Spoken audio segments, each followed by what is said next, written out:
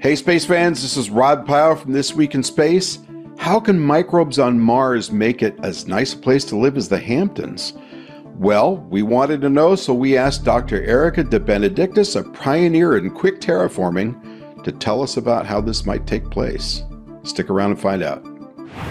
So, Erika, I was looking at your LinkedIn, as you probably guessed in our earlier conversations, and you kind of touched on this. You said you're a computational physicist.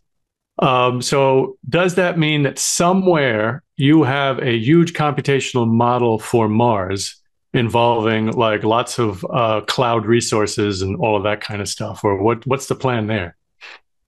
Yeah, so one of actually the cool things about being part of the Astera Institute and the part of the incubator there is that we actually have physics collaborators who literally study Mars climate. So Astera is funded. It's a philanthropic science org funded by Jed McCaleb, who's also the founder of VAST, which is one of the private space station companies. So Jed is like one of these people who like lives in the future, right? Like for him, space travel really is happening and it's like urgent to like figure this stuff out. And so I'm not the only person at Astera that is thinking about Mars. So I have a collaborator, Edwin Kite, who is more on the modeling side. So he's been working on climate models for Mars, especially to simulate what would happen if you heat a particular area of Mars. You know, where would the water vapor go? Stuff like that.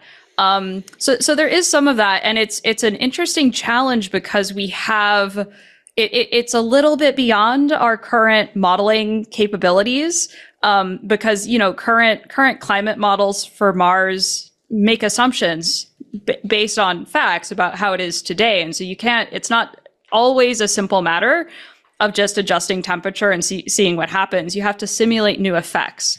So yeah, some of that is happening, which is very cool. Very neat. So we would be remiss if we didn't actually get into the core of your paper, which was fascinating, by the way. And I don't read that many papers, so when I do, I like to have one that's sort of engaging, and that definitely was. So you talk in there about not just terraforming Mars, which has been written about plenty, but usually on the scale of centuries to millennia. You talk about ways of going after this in decades, which is, I think, the revolutionary part of this. So can you kind of walk us through how you would do it? Yeah, maybe let me do it sort of back to front. So the potential target end state for a terraformed Mars that, again, this is all very early, but I can't find a physics reason why this isn't possible, let's say. The desired target end state is a Mars that's green, so it has a planetary-wide biosphere that's active, metabolically active. It has a thin but breathable atmosphere that is almost entirely just oxygen. So it has to be thick enough that if you're a human and you go outside, you can breathe it and you won't die. Right. It won't be super comfortable, but it'll be like 100 millibar, so about what like fighter pilots breathe. And that amount of atmosphere would protect the surface from like most radiation. So it wouldn't be a problem that there's no magnetic field. Backing up to how do you get there? I think one of the main sort of insights is that, again, it used to be thought, and we've now debunked this idea, it used to be thought that you could just melt the ice cap, and it's just not big enough. So where do you get the atmosphere from? That's like the fundamental question. And I think the thing that changed when sort of, you know, I and a bunch of other people gathered last year at a workshop kind of to figure this out, I think the new idea is to do it the way we did it on Earth. So taking you back some billions of years, Earth didn't used to be habitable either. We didn't used to have very much oxygen in the atmosphere. And what changed was photosynthesis evolved. And photosynthesis, what it does is it takes water and it splits it into oxygen, which it throws away. And then it takes the hydrogens and stores them as sugars, right? And so the arrival of photosynthetic microbes on Earth is what literally split water and released the oxygen into the atmosphere. And so that's the idea, is to basically take the actually quite plentiful water on Mars and use it to generate an atmosphere with photosynthesis. And again, walking one step back from that, to get enough photosynthesis going, you have to grow stuff.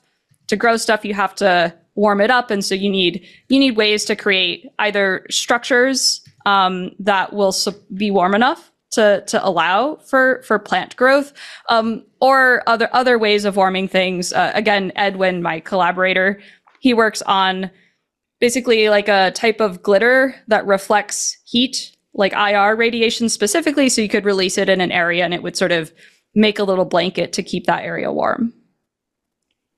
Oh, and on this timeline thing, yeah, there's I think it's, again, very early to estimate, but in principle, especially with some of these new warming techniques like the glitter, combined with the fact that we have like quite heavy launch vehicles for getting to Mars, if you do the math, you could warm Mars quite a lot to the state where it can grow stuff outside in a couple decades. So you could get to green Mars very fast. It would then take longer to give the life time to generate that atmosphere. But even before you have sort of like planet-wide oxygen, if you dropped a dome down, the plants could fill just the dome in a year or two with enough atmosphere for you as a human to live in. So it's terraforming. It's not, it like requires that we like recognize that Mars will never quite be Earth. So it's like the endpoint is not identical, right? But certainly something that is more amenable to life and much more amenable to human life.